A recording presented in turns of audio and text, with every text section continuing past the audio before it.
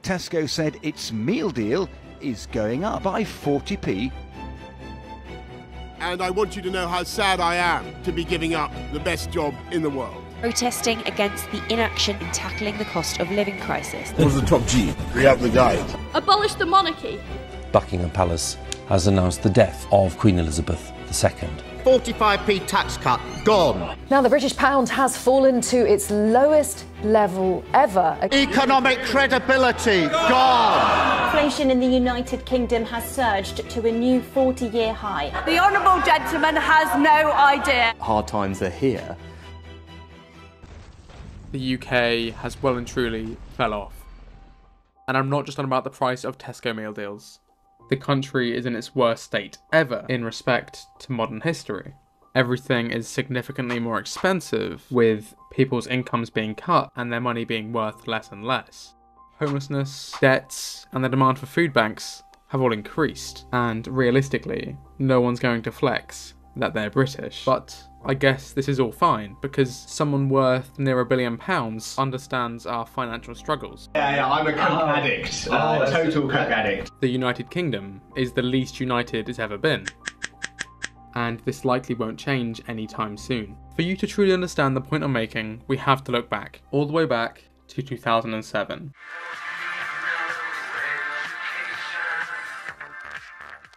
Just 15 years ago, the UK was one of the world's strongest economies. At least, that's what my research tells me. I was probably just playing on my DS at the time. The country was very reputable, with its prosperity being envied across the globe.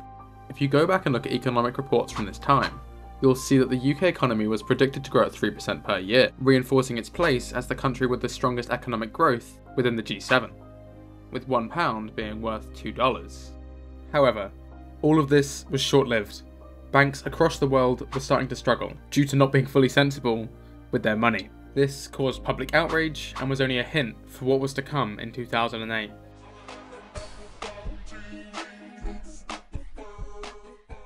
Hello and welcome. Thousands of Northern Rock savers have queued for hours at branches to empty their accounts. Turmoil on the world's markets after the collapse of the giant investment bank Lehman Brothers sent shockwaves around the globe. OK, there's been a financial crisis. So what exactly is happening to Northern Rock's deposits? Is it the first time you've heard of it? So banks started lending money they hadn't got to other banks that gave the non-existent money to people who couldn't pay it back. And now as a result of that, your cars are all worthless. In short, banks were being too generous in taking on loans they couldn't afford and giving out money they did not have, alongside authorising mortgages for people that really could not afford to pay them back. This, in conjunction with the poor state of the Labour government at the time, led to the UK taxpayer having to pay all the billions that were lost by British bank Northern Rock. This large bank was then acquired by a Virgin, who owns Virgin. This whole fiasco only increased the already accelerating debt of the country. This wasn't too bad, as similar effects were seen in many other G7 nations. The UK would then embark on a journey to recover from this, with the first step being to get new leadership, which came in the form of David Cameron, leader of the Conservative Party.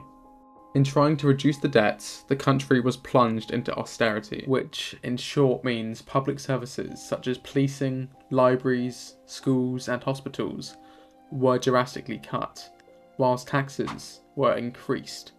This ever-worsening situation for British people drew more and more attention to whether the country should remain in or leave the European Union. Voting for Brexit against the wishes of London and the old political establishment. Can you trace all of that back to Northern Rock? Yes, I think you can. Before a Brexit referendum could even take place, something more drastic within the UK was on the rise.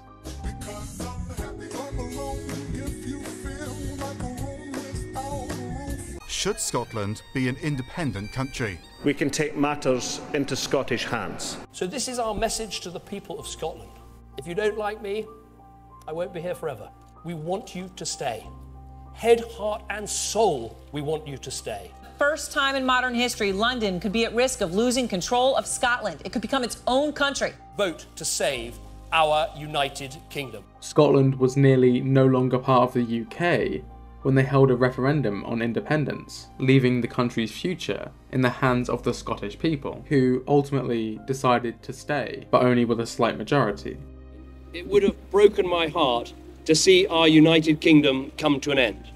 A big factor for this was because Scots believed the UK would remain within the EU, and as we would find out in 2016, this would not be the case.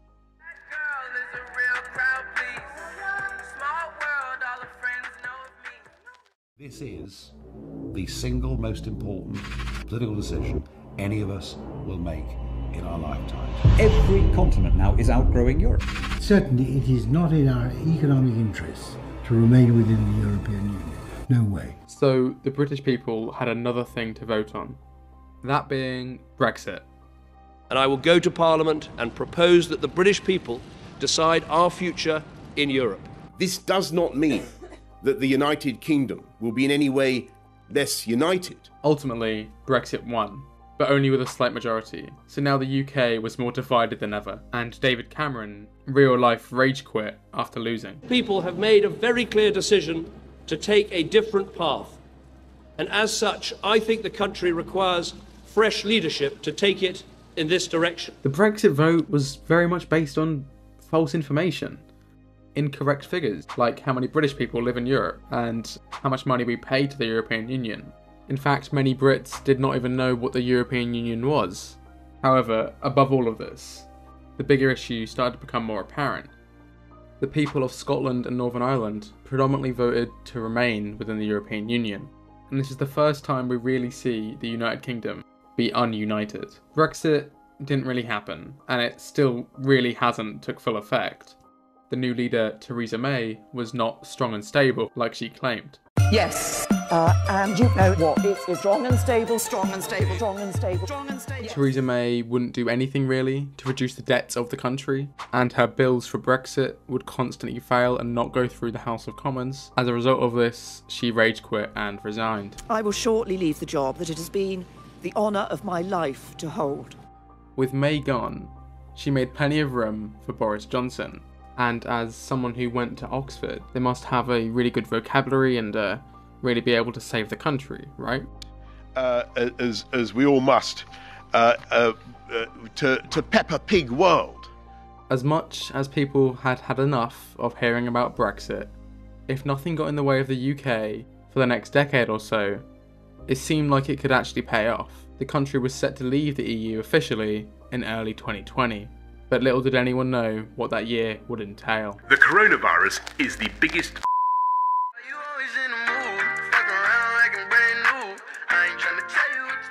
Identify the cause of the mysterious new virus. Coronavirus. Coronavirus. There are fears a rapidly spreading virus has reached Australia. There was a small thing, I don't know if you heard of it, it was like this global pandemic or something. Coronavirus, it was, I don't know, you might not have heard of it, so I'm not going to go into too much detail.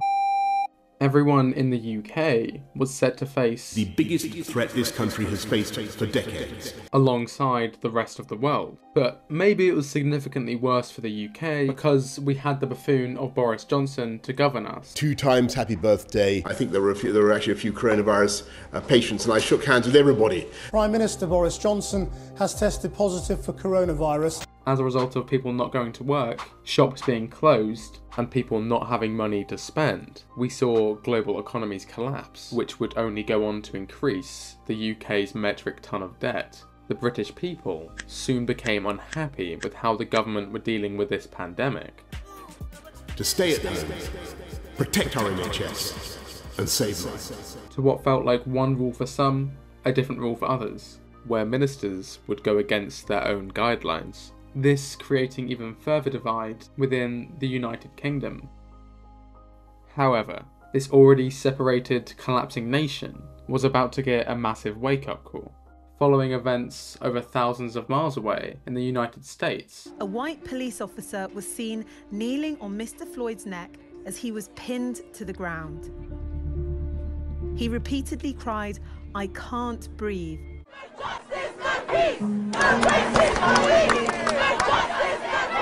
The UK would be heavily challenged, as millions of people would protest against inequality to minorities within the country, and this is as it should be. fighting for what's right. As an offspring of this whole scenario, there would be an ununderstood backlash of people fighting against the people fighting for equality. All of this uproar and outrage continues to reinforce my point that the United Kingdom is not united, and to what seems unbelievable at this point, the separation and divide would continue to grow in the years to follow.